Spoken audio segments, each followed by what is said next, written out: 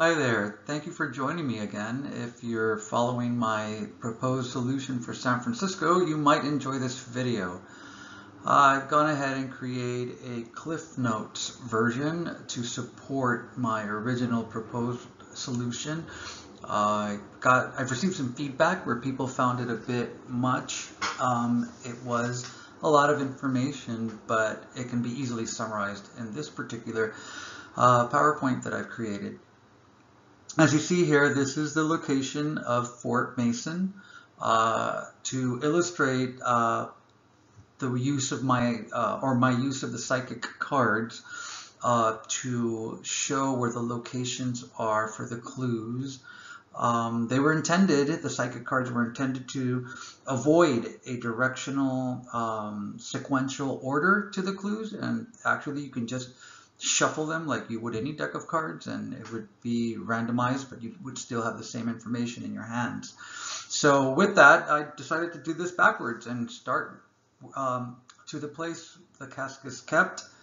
We move on to the giant pole, giant step, which is the star symbol of the psychic cards, where the old flagpole used to stand on the old Main Street there in Fort Mason. That used to be the flagpole was surrounded by a large mound.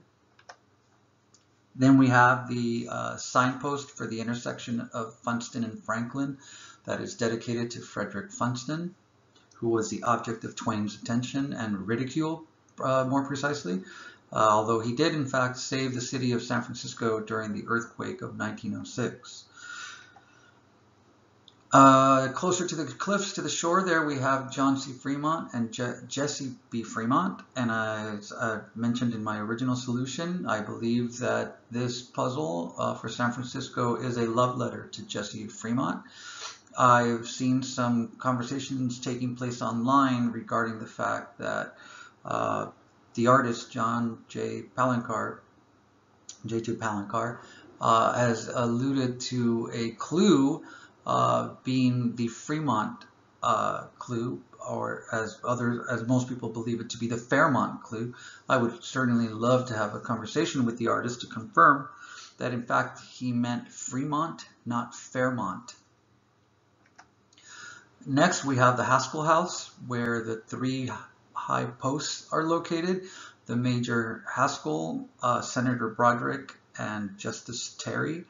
And as I was creating this, I realized a possible additional clue that the repetition of giant in the verse might be the repetition of the names David on the wood post that stands directly in front of where the casque is kept, in front of where the old giant pole used to be. Irvin McDowell is in fact the general that is most famous for having been defeated by Stonewall Jackson. Therefore, the air smells sweet of defeat is my play on words, I'm assuming is what Byron intended. So as you can see, the verse actually starts from Irvin and ends at the giant pole, giant step.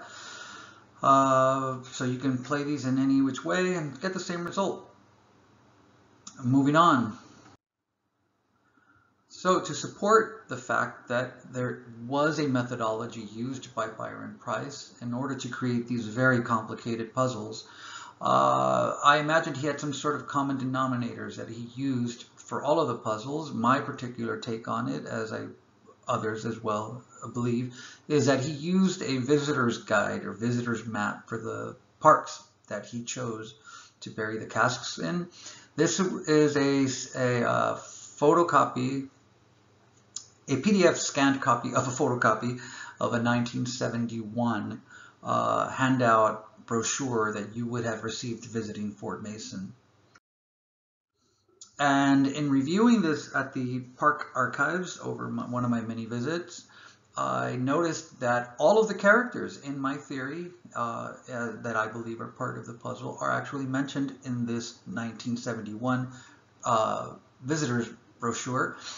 We have Irvin McDowell, Leonidas Haskell, John C. Fremont. Then we have Jesse B. Fremont, David Broderick, the senator that was shot to death in a duel by Justice Terry. And lastly, we have Fred Funston, who I've already mentioned was the object of Mark Twain's attention, as Funston was a bit of a good guy, bad guy. I guess he was a hero to some because he saved San Francisco during the earthquake of 1906. He was also a pretty terrible person when it came to segregating the Chinese people during the camps that were set up to take care of all the people that became homeless when their homes fell to the ground, burned, whatnot, because of the earthquake.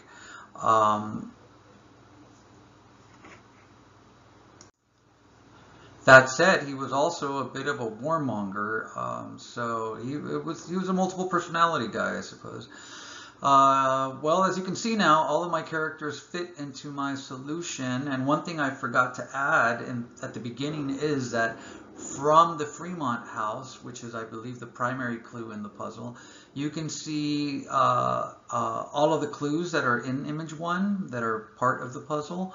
Actually, from all of Fort Mason, from various locations within Fort Mason, you can see the Golden Gate Bridge, you can see Angel Island, Alcatraz, the aquatic park with the, I believe it's the Beach Hyde cable car stop, as well as Ghirardelli Square. So it is the ideal location, and I believe that's where the treasure is. And so with that, I'll be working on part 3 of my series here, which is to create an actual walkthrough video of Fort Mason to showcase all of the locations in person. So stay tuned for that if you're still interested.